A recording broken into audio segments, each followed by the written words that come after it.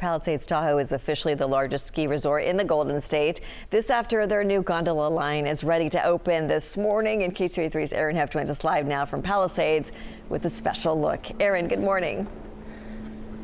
Good morning, Leticia. Here to witness the opening of a brand new era. They are opening the gondola base-to-base system, which allows the 6,000 skiable acres across the 8 peaks here at Palisades Tahoe to be seamlessly connected. And we got a sneak peek ride. So take a look at this view. It is absolutely stunning.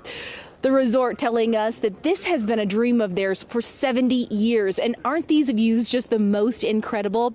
Designed to have dual functionality, the line can take riders from the Palisades side to KT Mountain and from KT Mountain to Alpine Meadows. This connects our Palisades side all the way over to the Alpine Meadows side. And, it makes us, one. This gondola is 2.4 miles long as well. So, this is a pretty massive feat of engineering.